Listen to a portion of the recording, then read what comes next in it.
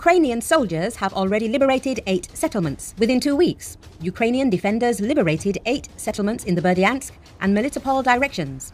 This was announced by Deputy Defense Minister Hanna Maliar in her Telegram channel. According to her, last week, Ukrainian troops were both on the offensive and on the defensive. In the east, the enemy made a lot of efforts to stop the advance of Ukrainian troops in the Bakhmut direction. Russians transferred additional units there and increased the number of shelling. As Maliar informed, the overall intensity of the fighting in this direction decreased last week. However, the fighting continued.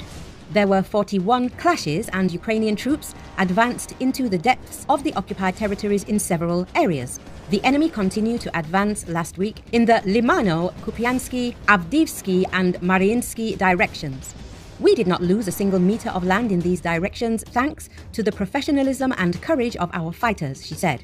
In the south, as the Deputy Minister of Defense stated, over the past week, there has been an offensive in several directions. The missile and artillery units of the Tauria Defense Forces completed 10,125 fire missions during the week. During 2 weeks of offensive operations in the Berdyansk and Melitopol directions for the indicated period, units in the Tavria liberated 8 settlements: Novodarivka, Levadny, Storoziv, Makarivka, Blahodatsny, Lobkove, Neskuchny and Piaty Katki.